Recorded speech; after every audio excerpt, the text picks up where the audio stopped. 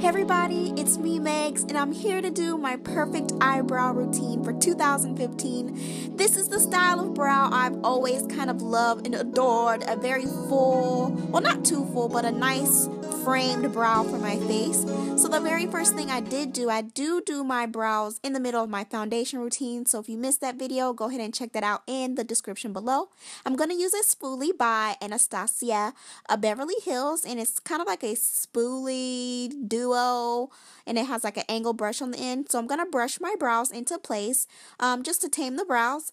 And now I'm going to use the Anastasia Brow Wiz in chocolate. You want to use kind of like a brown toned pencil, and this is a retractable pencil, and it glides so smooth.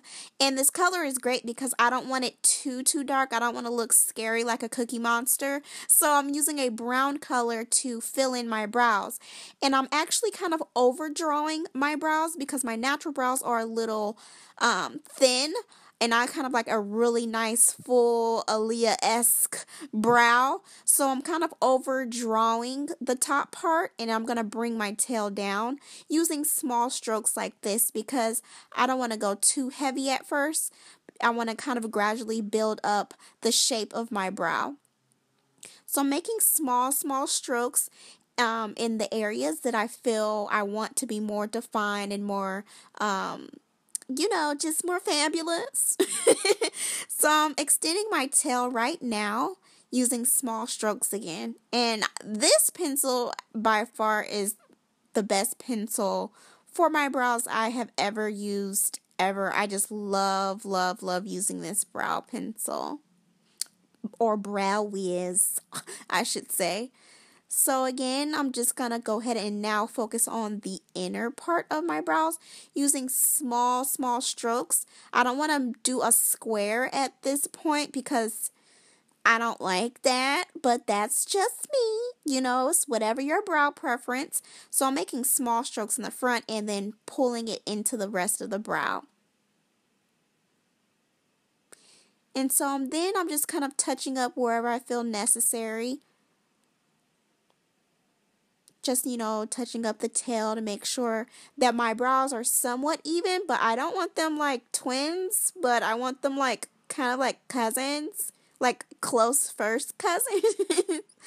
So I'm just trying to make sure that my brows are perfect how I like them, like that. So now I'm going to go ahead and take my spoolie again and just kind of blend in the pencil. And just make sure everything's kind of blended to soften it out a little bit. Now I'm going to take my Anastasia Dip Brow. Is this called Dip Brow? I think it is. If not, I'm going to have all the names of the products I use in the description below. But I'm going to put this directly on top of the pencil, and this color again is chocolate.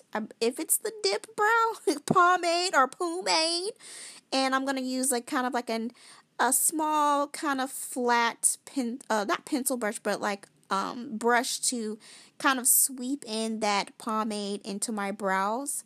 Just to, I feel like this just adds a little extra to the brows that I absolutely love. It gives it more of a pop, So I'm just going to kind of lightly stroke in this pomade into my brows.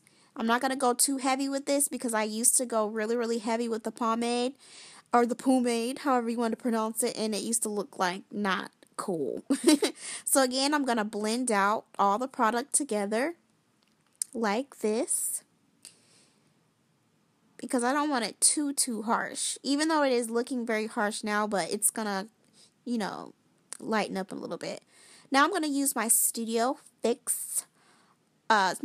Finish concealer. It's a Studio Finish concealer, child, in NC45, and I'm going to clean up the bottom half of my brow just to make that under brow area very crispy and very defined, just like you got a fresh wax. And I know some people are like, ooh, that looks kind of harsh, but this is another way I do my brow highlight to have that kind of golden creamy color. So I really like using NC45 at that part. under the brow. And then I'm going to use my beauty blender and blend out the concealer just a little bit. And for the top part of my brow, because I don't want a halo, you don't want no halo on the top part of your brow. So I'm going to use my foundation, and I'm going to clean up the top part of my brow with a concealer brush. And this just allows me to clean up the top area without having that bright cast over the brows that isn't very flattering, especially in pictures. Oh goodness, it's terrible. And I've made that mistake early on in my eyebrow life. So we don't want to make those mistakes. So just use your foundation to clean up the top part of your brow, and it'll blend in, effortlessly. So I'm just going to take my time to get it as sharp and clean as I want. You know what? Who is out? Somebody get them. Police. And I'm going to go ahead and clean up the other brow. And I like them. Like, these look cute, And I'm just going to blend out the, goodness gracious. Who is out? Like, really? And now I'm going to, kind of lighten up the inner part of my brow using a little bit of the foundation and dabbing it into my brows that I filled in. This just helps create like a gradient, and I don't want that boxy look, so that's why I'm going to put a little bit of that foundation that was on my brush and sweep it into my brow. Lastly, I'm going to use the Anastasia brow gel, and I absolutely love this.